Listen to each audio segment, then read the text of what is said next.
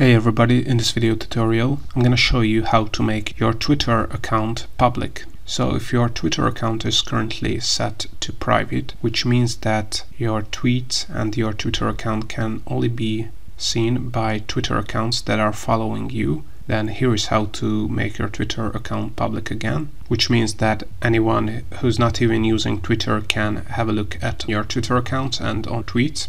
So for instance, if I open up this Twitter account, this test Twitter account I have, you can see that currently it is a private Twitter account because if I open up this account in an incognito browser window, you can see that I cannot see the tweets this person has tweeted, and I cannot see more about this Twitter account. I have to follow him and he has to accept a request.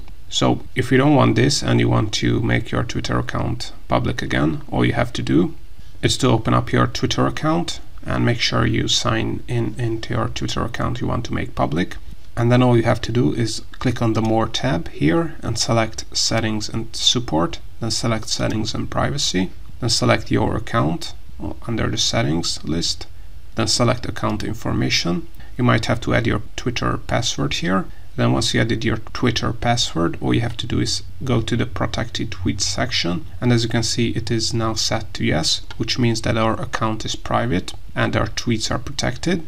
So if you want to make our Twitter account public, just click here and turn this setting off. So now our tweets are unprotected and our Twitter account is public again. Everybody is able to see what we tweet and what we like on our Twitter account. So this is how to make your Twitter account public.